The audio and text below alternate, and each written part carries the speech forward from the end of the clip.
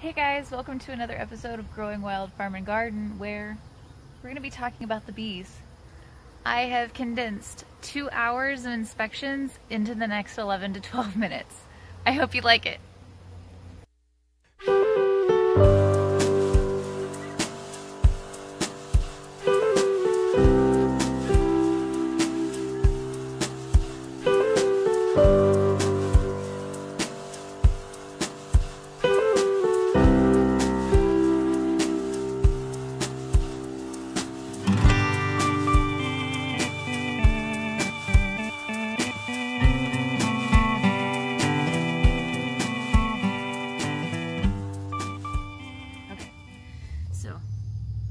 To get into the bees.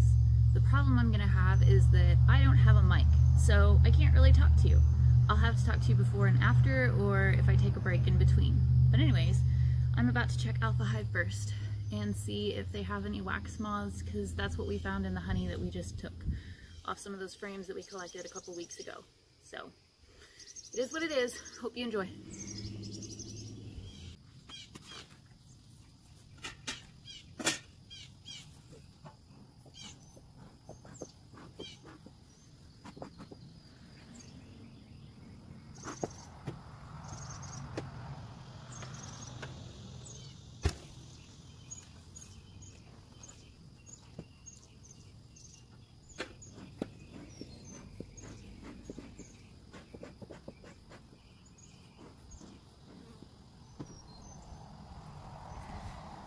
We're in a dearth right now, which means there's no nectar coming in, or not much, so they might be a little bit more angry than normal.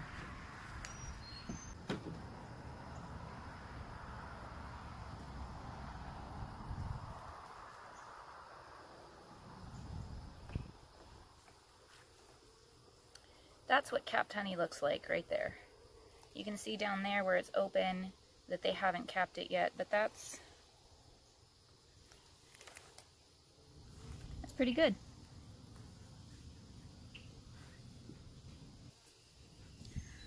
I also didn't see any wax moths on that one, which is good.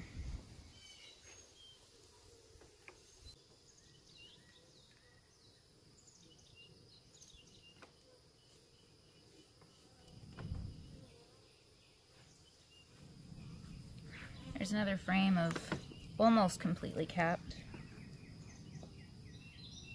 I can't tell, but it looks like it's possible on this side that they actually opened up some, because I'm pretty sure this was a lot fuller on the other side before, capped-wise.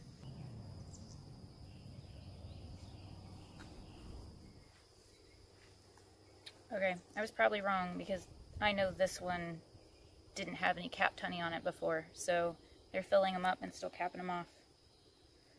Which is good, it means there's nectar somewhere. And I thought, we didn't have any right now, so it's kind of a good sign. And they've built more wax on this one too, so they're still bringing it in. Uh-oh. On that one though, I see some caterpillar poop. That wasn't a good idea. Luckily my bees are pretty gentle, so even this, they might be irritated at me, but they'll be fine.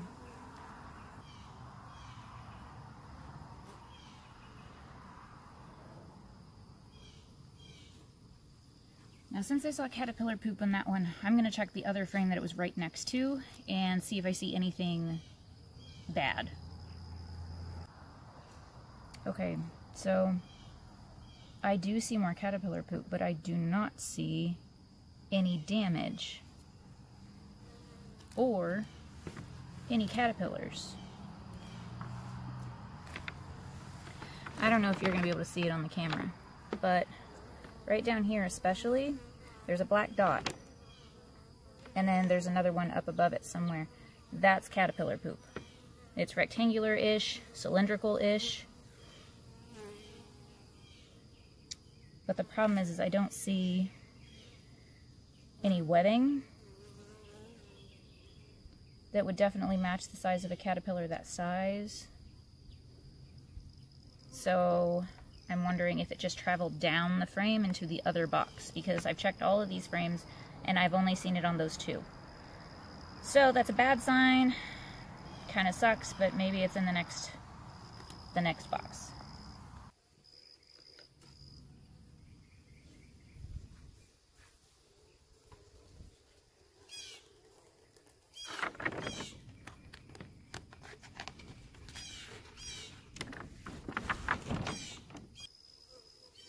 While I got these frames out, I'm going to clean the propolis off of them to make it easier to put these frames back in later. That is almost completely capped on both sides. If I wanted to, I could take this one if I had another frame to give them to replace it. But the other frames that I have right now need to be frozen because they had wax moths on them, which means there might be more eggs, and I can't give them that.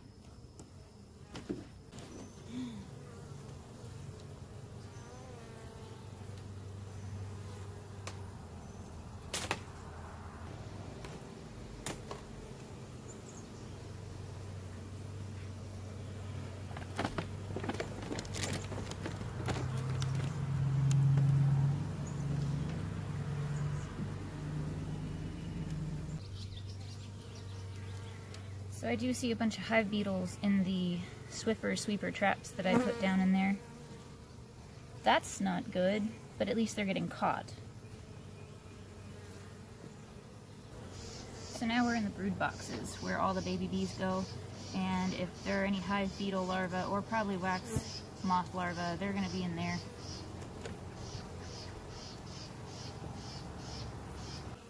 Alpha Hive officially has a laying queen. I don't see her on this frame, but I see lots of eggs and baby bees, and that makes me very happy. I don't know if you'll be able to see any of this, but I'm gonna turn it towards the camera and see. Maybe it'll focus. Hopefully it will.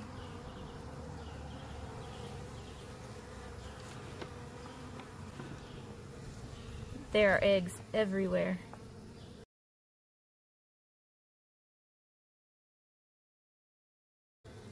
I'm so happy. Oh, I'm so happy. I'm also still not seeing any damage or caterpillars or poops or anything. So I don't know if the bees somehow managed to take care of this or not. This is just kind of amazing me. Although I still have this rest of this box, about half this box, and a full other box to check just to be sure. Looking for webby things, like kind of like spider webs, honestly. Really fine spider webs, and what they'll do is they'll tunnel through the wax, and they'll make these webs and destroy the comb. I found the queen! Right there in that middle. She's laying eggs.